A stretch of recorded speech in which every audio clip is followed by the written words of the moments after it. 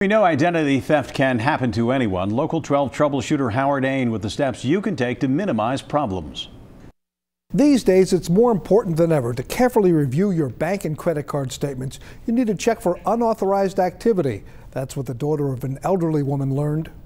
There was not a penny in her account, not in her checking account, not in her savings account. Georgine Woodley was shocked when her 86-year-old mother called saying she was getting delinquency notices.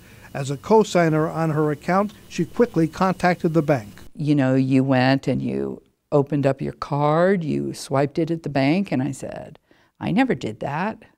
And so I said, I never asked for a card. The middle school teacher now knew someone had stolen her mother's identity and more than $17,000 from her accounts. My mother was frightened.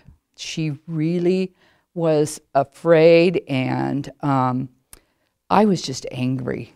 I was really mad, and I think that's one of the reasons why I kind of took matters in my own hands.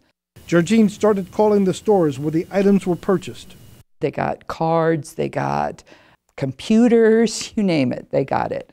And so I just started calling and I said, do you have any footage? As you can see, they did. These surveillance photos show a man using a card belonging to Georgine's mother at several stores.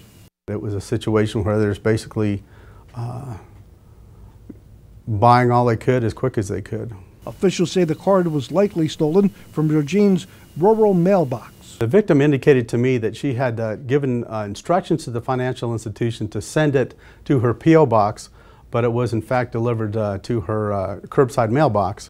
Georgine's mother has now moved in with her, but she wants to remind others to talk to their parents about checking their statements and accounts. I think they have to have somebody that's helping them and reminding them. The defendant in this case pleaded guilty and was sentenced to more than 5 years in prison. He was also ordered to pay almost $17,000 restitution. Howard Ain, Local 12 Troubleshooter.